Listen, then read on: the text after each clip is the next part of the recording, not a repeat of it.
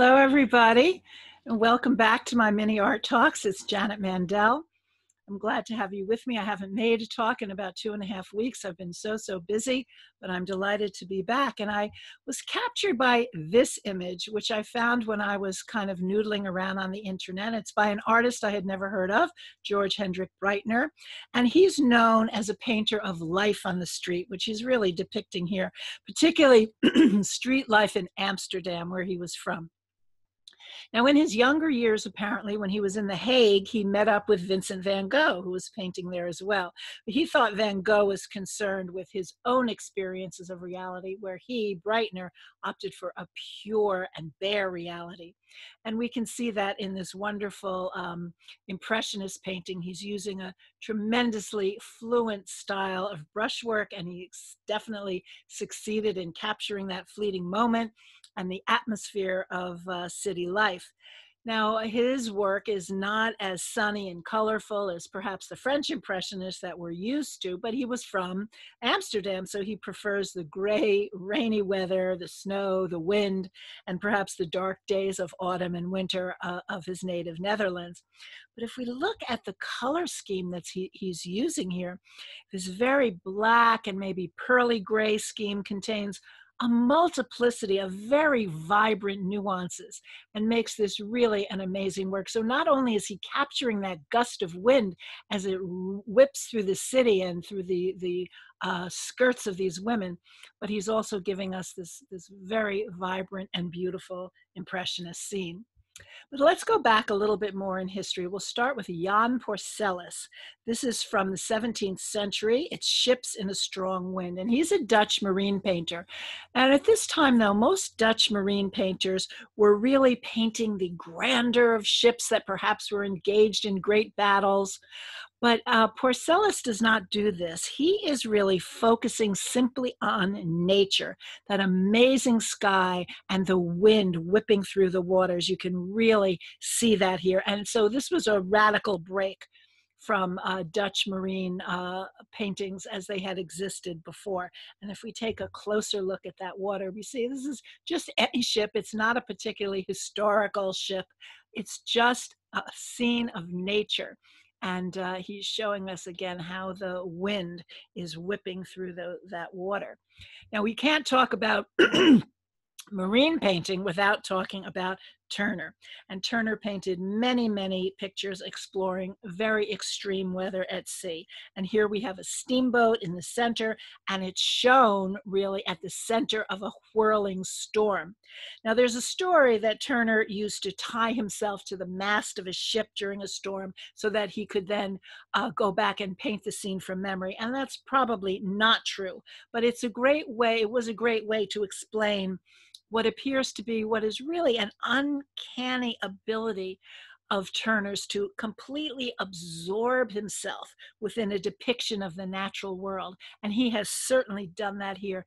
And he imbues the scene with almost a spiritual quality. And I think one of the ways he does that is, even though you have the roiling storm here, you do see a little bit of patch of blue, perhaps, in the sky.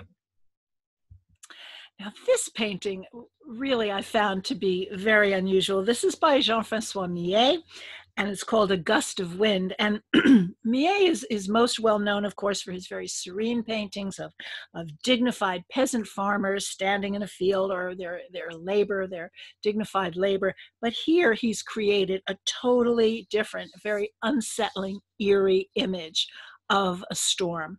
And look at his peasant that's in this painting. Instead of taking center stage, his peasant here is in a very unnatural position. It's almost as if he's shielding himself against the wind and trying to avoid these branches that have just broken off of the tree and are coming after him as if they're chasing him. And it's kind of a real danger here that Millet is depicting for us. And look at the tree itself. It's just been torn right out of its roots. And if we look here at a little bit closer image of it, to me, it appears almost human, that these are like arms reaching out, and it's kind of shrieking in agony at the ferocity of the wind here. Now, this is by a painter also that I didn't know, Antonio Pereiras. He was a Brazilian. He was a plein air painter, and he had studied in Italy and Paris, and then came back to Brazil and started an art school, which is now a museum.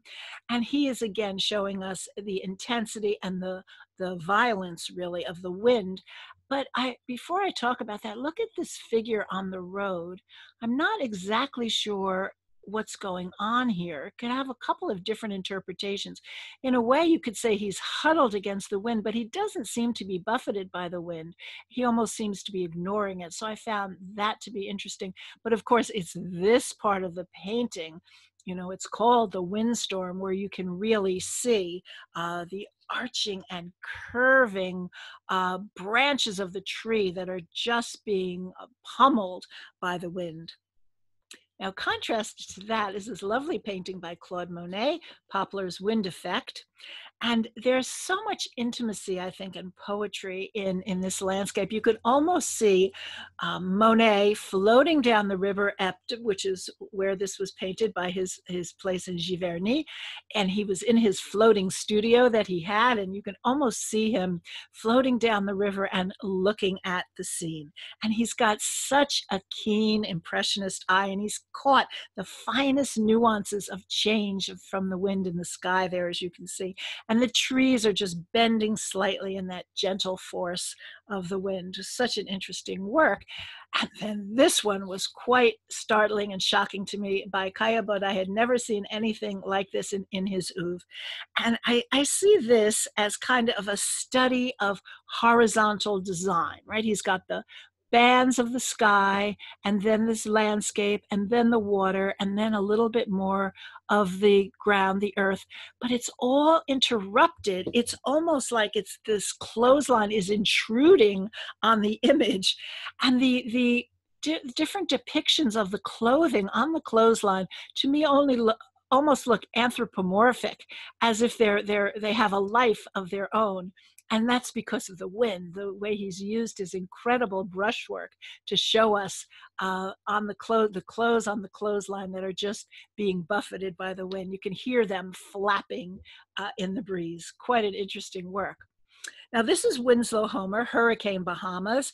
And it's a watercolor, so he's this very free, fluid brushwork, and it's following the direction of the wind. It's conveying the swaying of those palm trees and the movement of all of the clouds. So Homer has really exploited the fluidity of watercolor. You're just using it to great effect to achieve what he wants to achieve on the canvas. Now, this artist does a very similar thing. This is Joaquin Sorolla, Sailing Vessels on a Breezy Day, Valencia, but instead of doing it with watercolor, he's doing it with oil paints, and not just any oil paints. He's really using a very, very thick impasto to show us the effect of this wild, wild wind over the sky and the water and the sails on the sailboats and the sand. And even when we look at the people, they're on the beach and they are fighting against the wind, and we want to wrap ourselves around in a warm blanket and huddle with somebody we love to keep out of this ferocious wind that he's shown us. Now, one of my favorite painters of this period was Chaim Soutine, and he's shown us A Windy Day at Auxerre from 1939, and we know what was going on in the world in 1939. Now, Duncan Phillips, who's the founder of the Phillips Collection in Washington, D.C., which is where this painting resides now, he once wrote that a Soutine landscape reflected, quote, cataclysmic upheaval, as if he had a premonition of our world's agony of total war. And in fact, when Soutine painted this painting, he was literally running away from the Nazis. And this painting, it just churns with terrifying anxiety and upheaval. And, Soutine loved trees. He loved to paint trees. And they always represented the turmoil that he felt in his own soul, which was tortured most of the time. And in this picture, you can really see the branches being tossed by the wind, and can almost hear the whistling of that wind through those branches, and looking up at this very moody, dark sky. Now, the other interesting thing about this are these two figures down here at the bottom. There are two children walking on the road. And this is something that he paints over and over again at this time, children on a path coming down like a winding road. And their smallness in this picture in particular really accentuates the tremendous height of the trees and suggests, I think, that the future down this road that they're on is really fraught with tremendous danger.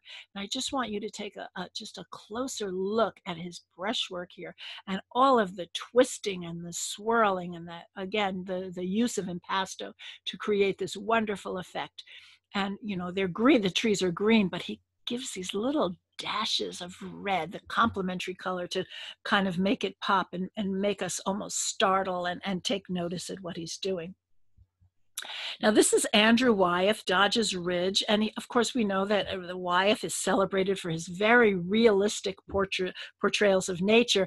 But to me, it's always very paradoxical, because even though they're hyper realistic, he always seems to capture the mystery of the natural world, which to me is a very interesting thing. And we can see this here.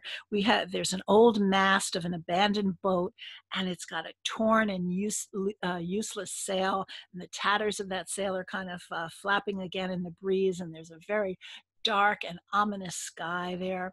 And then this one, also by Wyeth, this one is a watercolor. The previous one was egg tempera, which is his preferred, I would say, medium.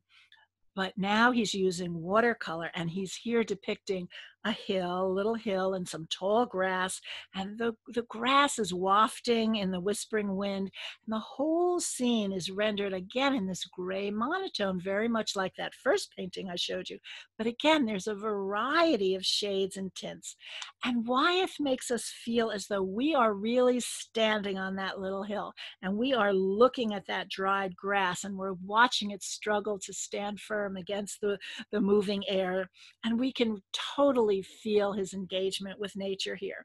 So each of the works I've talked about today, and we're marveling at the artist's ability to capture what is really transcendent, which is air, to capture this and put it on canvas. And I think the artists that I've shown you today have really succeeded in doing that. So enjoy your autumn and enjoy your windy and blustery weather.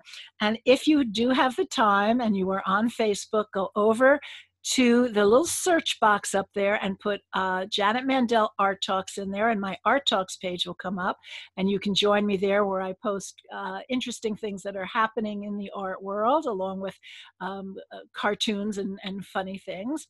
And then I also have uploaded all of these mini Art Talks onto YouTube. Many of you may be watching on YouTube now, and if you go to the search bar and put Janet Mandel Art Talks in there, please also subscribe. You know, you can hit the button that says subscribe and then hit the bell, and you'll get notifications.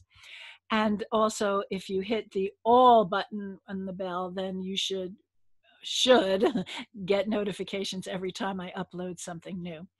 And I'm also on Instagram, Art Talks with Janet. You can join me there. And also, I do have a web page. And as I said, you don't have to memorize this long URL. Just go to Google and put Janet Mandel Art Talks in there, and you look for this wonderful logo. And that's me. And on the Art Talks page down here, there are different buttons in the menu, and hit schedule, and then you can see my schedule for upcoming longer form art talks that I do at libraries and adult schools and museums and other venues. So again, thank you so much for joining me today for Art Talks, and please come back again, and stay safe and wear your masks and socially distance. And also, I am recording this about 2 weeks before the election, so everybody please go out and vote. Thanks a lot. Bye-bye now.